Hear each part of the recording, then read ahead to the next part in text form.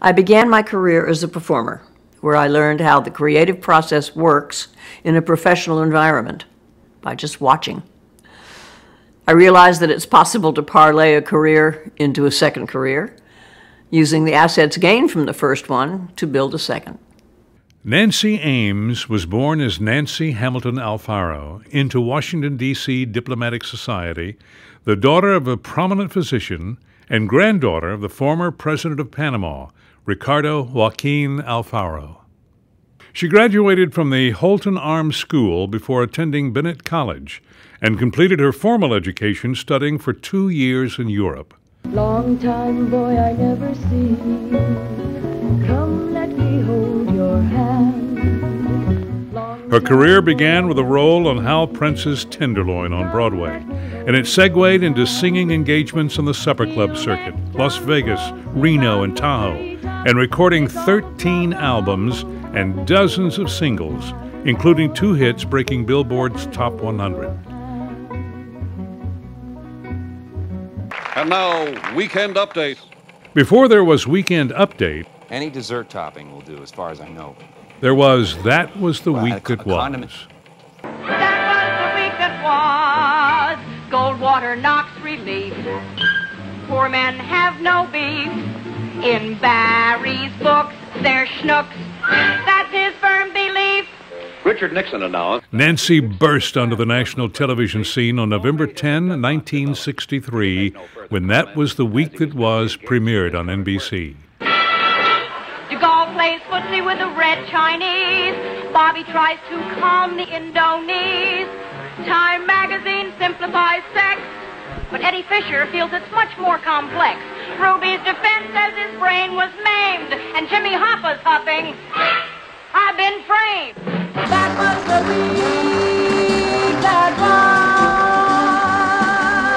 was. Someone to sing to me some little samba song. Someone to take my heart, then give their heart to me. During the decade when variety shows reached their zenith, Nancy became a regular guest on most of the highest-rated programs. So nice, oh so nice. Should it be you and me, I could see it would be nice. And read the chart on the wall there, and we'll see how much your vision's improved. C-L-O-S-E. Where do you see that? Right here on that matchbook. Close cover before start. To watch a fight. I just can't look. To see those guys with that punchy look. To feel the shock of a good left hook. To the movies we go. Oh, the games people play now. Every night and every day now. Never meaning what they say now. Never saying what they mean. Nancy's star status led to bookings on game shows and guest roles on popular dramas. Don't you worry about a thing, lover boy. We're keeping pretty close watch over you. I'll tell you what. Why don't you go and change that ratty-looking suit? And maybe I'll see you later. You really think I need to? Vanilla? Chocolate.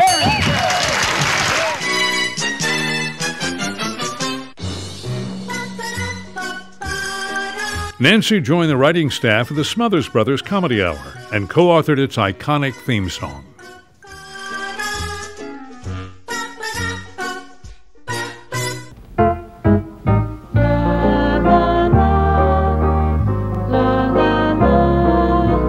The Nancy Ames Show with Danny Ward. And now, here's Nancy. We could not be more thrilled. Miss Ginger Rogers, who is opening here. Nancy settled in Houston in the early 70s and hosted a live daily variety program, also pinning its theme on the local NBC affiliate station KPRC Channel 2. So nice to see you again, you lovely lady. The Nancy Ames Show ended in 1979, and by 1982, Nancy and her husband Danny Ward formed Ward and Ames, a special events production and management company.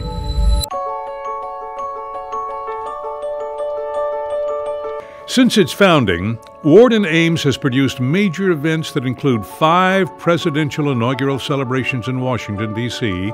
Ongoing corporate clients include Google, Hess, Kohler, BHP, Liberty Mutual Insurance, and others. TMC clients include Texas Children's Hospital, Houston Methodist, Memorial Hermann, and MD Anderson Cancer Center. They produce notable birthday celebrations for President George H.W. Bush for his 75th and 80th, and both events were televised. The 50th, 60th, 70th, and 75th anniversary celebrations they produced for MD Anderson Cancer Center raised more than $80 million. Last year, the One America Appeal nationally broadcast concert featuring 5 former U.S. presidents raised over $42 million for hurricane relief, with star performances by Lady Gaga, Lyle Lovett, Alabama, and many others. Television has been a major part of many of the events that we've had the privilege of producing. One Houston United was the first to be simulcast on 5 Houston television stations and raised $3.5 million for flood victims of Tropical Storm Allison. A segment we produced, The Night the Rains Came, was, I'm proud to say, awarded a National Emmy from the National Academy of Television Arts and Sciences.